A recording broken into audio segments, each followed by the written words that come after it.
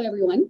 My name is Megan McBride, and I'm a former adult learner and current adult education program administrator who serves as the alumni advisor to the COABE Board of Directors. I am so excited to be here today talking with John Hollander from the University of Memphis. John will be discussing the article he co-authored, entitled An Intelligent Tutoring System for Improving Adult Literacy Skills in Digital Environments, which will be published in the Technology and Adult Learning Digital Literacy for All edition of the COABE Journal.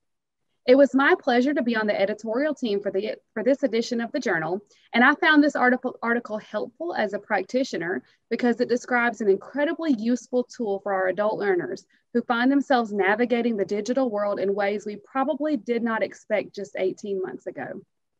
So, John, welcome, and thank you so much for being here with us today. If you would, please give us a brief introduction and tell us a little bit about yourself. Sure. Hi, thanks for having me. I am John Hollander. I'm a graduate student in the experimental psychology program at the University of Memphis, and I work as a research assistant with Dr. John Sabatini at the university's Institute for Intelligent Systems. Thanks, John. And thank you so much for the work that you've done to advance the field of adult literacy. So tell us, why did you write this article for the COABE Journal? Right. We wrote this article to promote an educational tool built by our research team called Tutor for Adult Reading Comprehension, or ARC for short, which is a free web-based program that can be readily incorporated into adult education programs with the goal specifically of improving literacy outcomes. Thanks, John. So you kind of hit on this a little bit, but how will adult education practitioners benefit from reading your article? And specifically, how will this tool benefit their learners? Yeah, this article gives practitioners a description of some research that shows AutoTutor's effectiveness, but it also gives a brief guide on how to use it. So we hope that practitioners who read this article will benefit by being able to really hit the ground running with AutoTutor and incorporate it into their programs pretty seamlessly.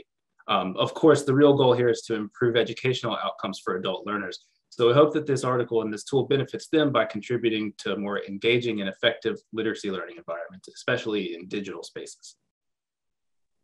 Great. So is there anything you'd like to add about what you hope the readers will take away from this article? Well, besides the utility of AutoTutor, we hope that the readers will come away with the understanding that this research project is an active dialogue between practitioners and researchers. We want to help make the most effective tools possible, so we always appreciate feedback and interaction with the practitioner community. Great. So to wrap things up here, John, do you have any additional comments you'd like to share? I think that's everything for me. My co-authors and I are very grateful for this opportunity. John, thank you again for taking the time to speak to our readers today, and also for taking the time to write and share such a timely and powerful tool with the field. Again, the article, An Intelligent Tutoring System for Improving Adult Literacy Skills in Digital Environments, will be published in the Technology and Adult Learning Digital Literacy for All edition of the COABE Journal. Thanks again, John. Thank you.